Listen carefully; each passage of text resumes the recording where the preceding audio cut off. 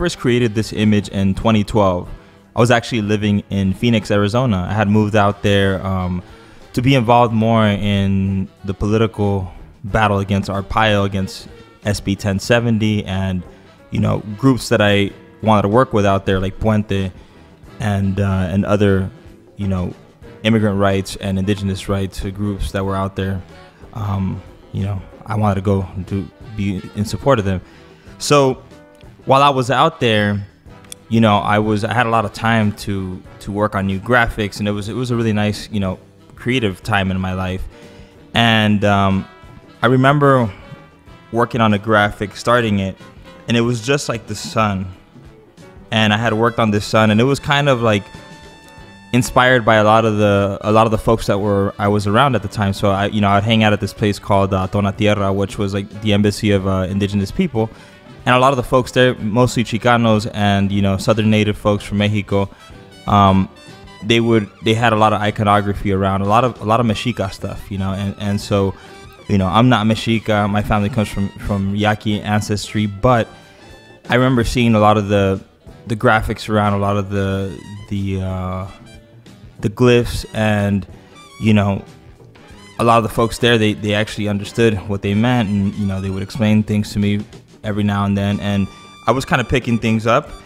And I remember someone telling me, or I think it was one of the elders, said something about like the sun represents like male energy, and the moon represents female energy, and that's like kind of like the balance of the energies, right? And obviously now with the way that the cultures move forward, there's like no need for that binary. It's a mix. It's a spectrum. There's a lot of gray area. There's fluidity, and so. But at the time, I wanted to create an image about balance, harmony. Really inspired because everything that's happening here on Earth, whether it's global warming, whether it's oppression, it's a lack of balance and harmony, right? Whether it's too many people have power over other folks and they oppress them, or it's we aren't being respectful of Mother Earth and hyper exploiting it. Not we as in us, but like other humans that are that run corporations and run really big conglomerates that just completely pillage the earth and also pollute and create more CO2, and the tides rise and the temperatures rise, and then now we're in this situation. So that's all from a lack of balance, right? And so I wanted to create a piece about what harmony looked like, and at the time it looked like this because I was kind of entrenched in that world with those folks. And so obviously I mixed in the flower of life, which that kind of goes back to the Egyptians, and it's a symbol that means that everything is unified, everything is connected, and it's also connected to like the Lakota philosophy of we're all related, everything is related.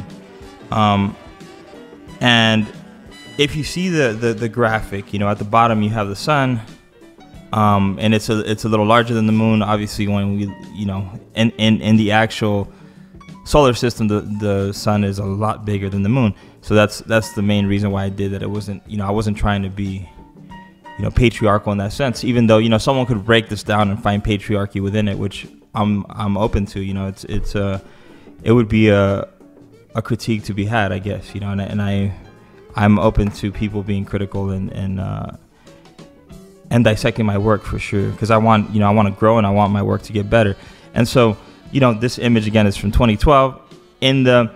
In the sun, you see the little circles that are kind of going around. That to me kind of represents the Earth, the Earth rotating around, or all the other planets really, like rotating around the sun.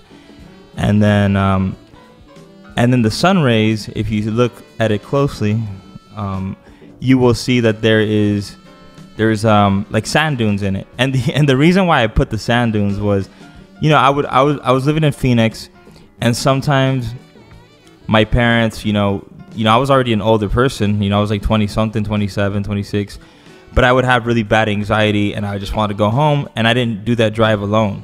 I don't drive on the freeway. I get too much anxiety, so I always have to go with someone.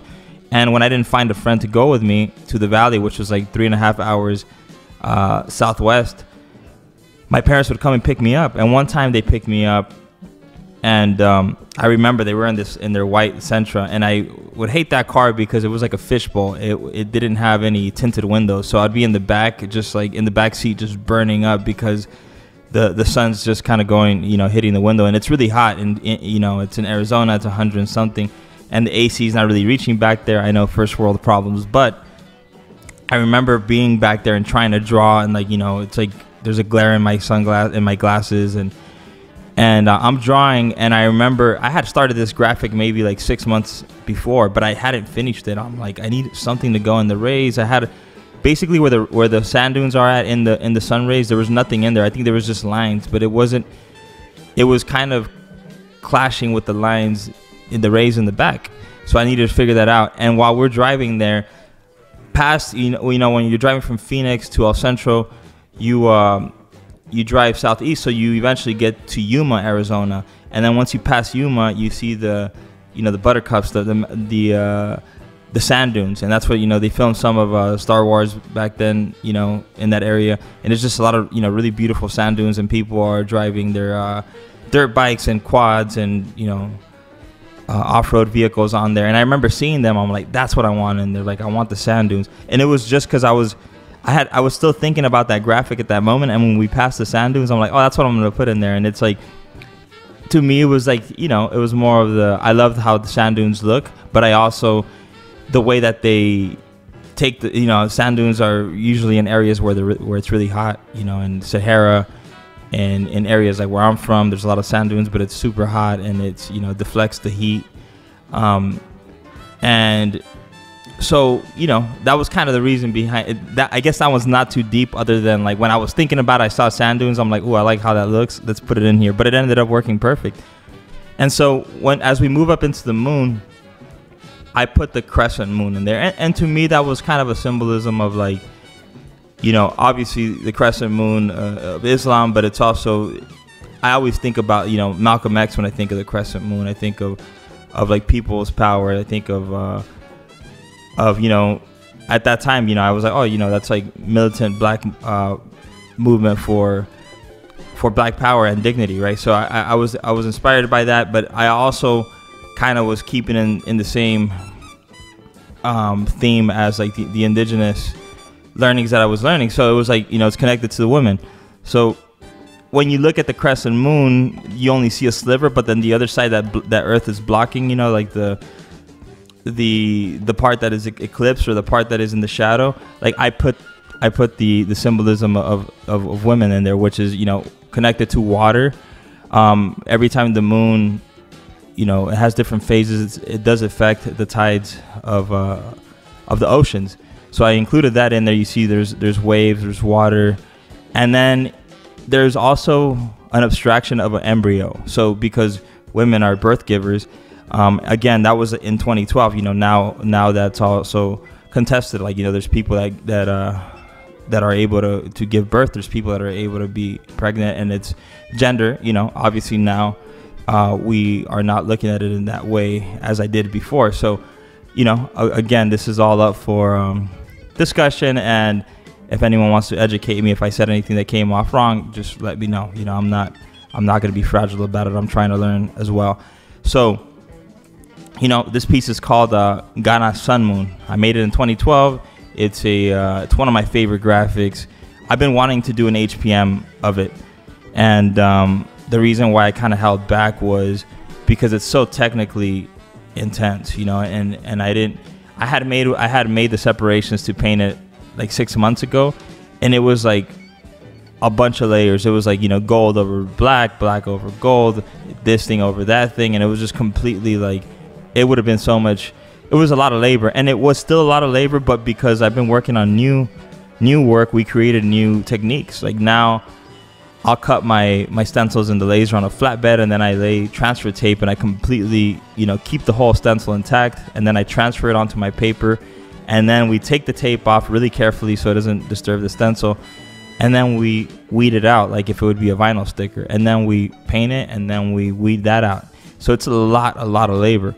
And, that's the reason why this is going to be a timed edition, because I was thinking, if I do a full edition and it takes us so much labor and so much resources and like, it gets expensive and it's a time of COVID, I got to be, as price conscious as I can. I might end up making more than what people are going to be able to afford for a while. So, or to be able to buy for a while or be interested in buying for a while. So that's why I'm doing these as a timed edition. And I will put more information to come. Thank you.